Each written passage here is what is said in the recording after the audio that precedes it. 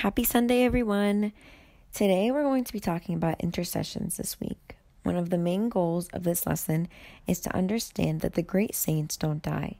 They move from our world to join the heavenly host, which is God. So they're just like angels. They have the freedom to communicate with us and, more importantly, to support our weak prayers with their strong ones in heaven. After we die, our body will lose life, but our spirit will go to heaven.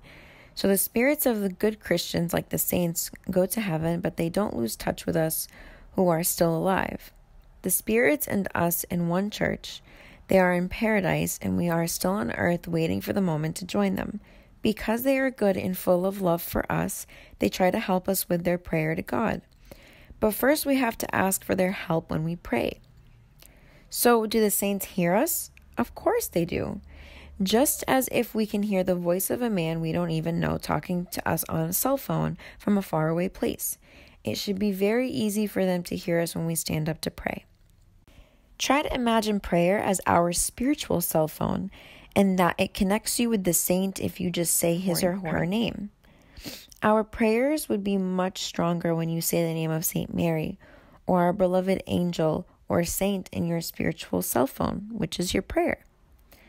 But which is more powerful? If you alone ask your dad for something, or if your mother, brothers, and sisters have helped you by asking your dad with you? Sure, if they have helped you, that means it's much better.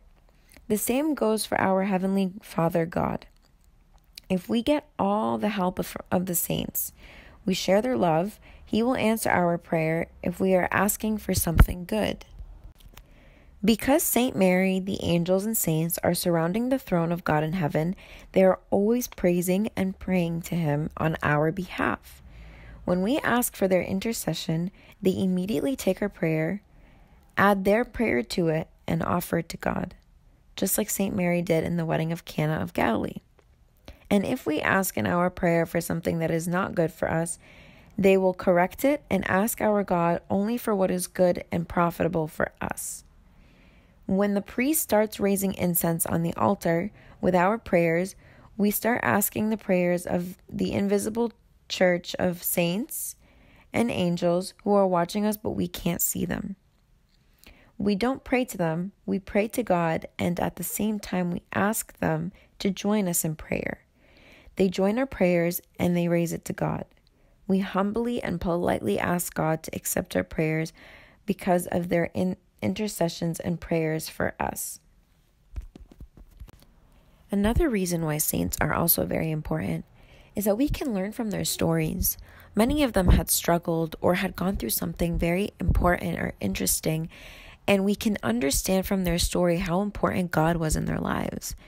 God has helped many saints from being bad people to wonderful people who are in heaven, who are more loving and caring. He's helped saints who are persecuted for being Christian. They're so important to our church, and they are the best role models we have to continue living a life that will allow us to love God and to allow God to love us more and more.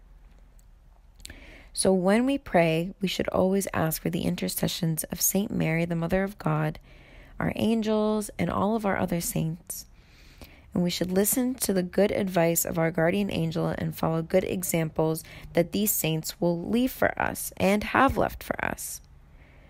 We should each have our own saint friend in heaven that will help us in our prayer.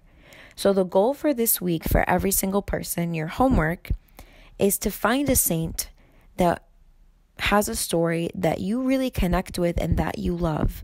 A saint that you will make your best friend, and you will pray with them at night and in the morning, and at any time you have a prayer to God, so that you have a strong relationship with them and that they can make your prayers even stronger and raise them to heaven and to God.